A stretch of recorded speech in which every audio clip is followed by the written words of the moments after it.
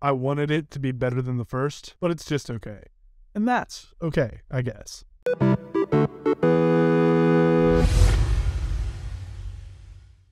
Smash that like button, ring the bell for all videos coming soon, for notifications of course. Right off the bat, the biggest problem, the film Shazam! Fury of the Gods just feels all over the place and forgettable. The humor largely falls flat outside of a couple of one-off moments, and the action nor visuals are nothing to write home about, though the CGI is consistent. And the villains really lack the depth to feel anything other than copy/paste. And that last part is unfortunate, since they ignored the OG Captain Marvel's Rogues Gallery largely. They made new villains, who have fun playing them, but again, just kind of run of the mill. Asher Angel, who plays Billy Batson, is barely in this. His screen time feels more like a cameo, and that shocked me.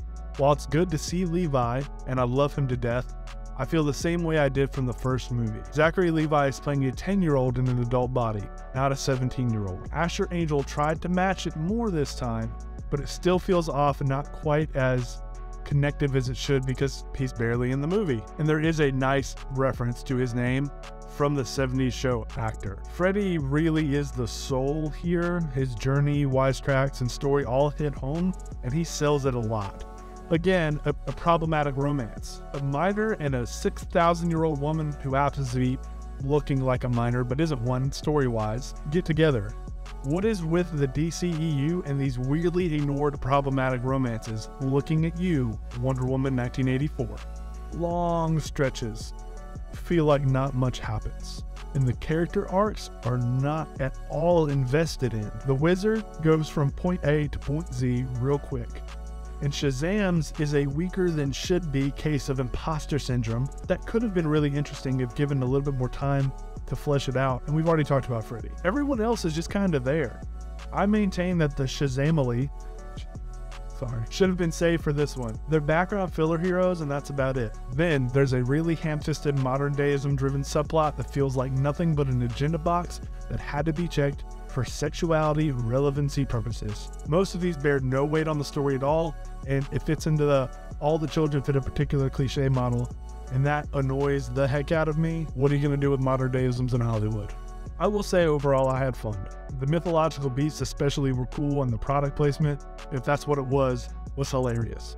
Seeing the expanded lore of Shazam's world is interesting and has the potential to be an expansive addition, especially as it relates to the Greek mythology side of things, but it's not fleshed out enough. I did say to my brother in the screening, where is Kratos when you need him?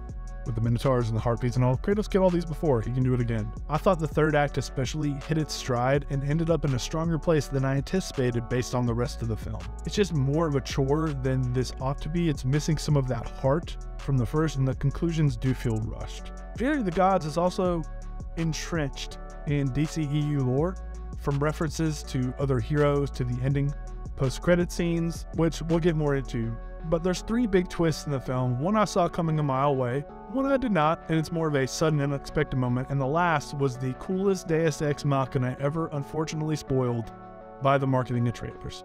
Remember, I warned about spoilers. Shazam dies, like Billy is dead, and I would have believed it, as the film really sells it well, if I didn't see the marketing that Wonder Woman shows up. So she does, and revives him with her god powers to the staff and whatnot. Cool idea.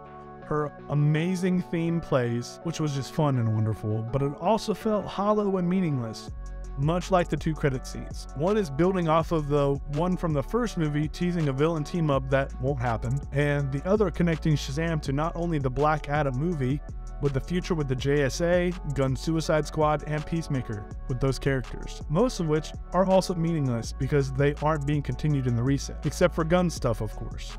His wife is here, so something feels messy and off. It doesn't make sense because things that have been said aren't continuing or being teased for the future.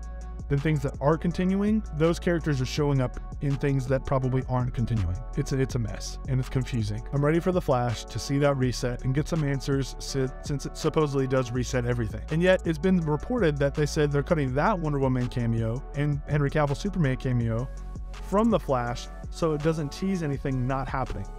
But that's exactly what they did here, so why not just leave those in then so we can see them one last time? And given the box office so far with Levi and the director Sandberg saying Shazam's future was dependent all on box office, yeah, rip. It's not doing great, which is sad, but I think it's one part fatigue.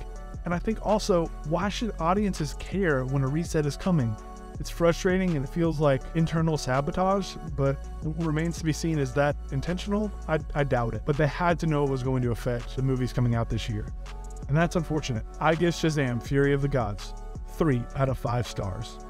I know that sounded more negative, even though I left a positive score. I did have a fun time, but I think the current state of DC in this transition from the DCEU to the DCU is proving to be a lot messier and more frustrating for me than I realized, and that was the final impression the film left on me, so I've been thinking about it a lot.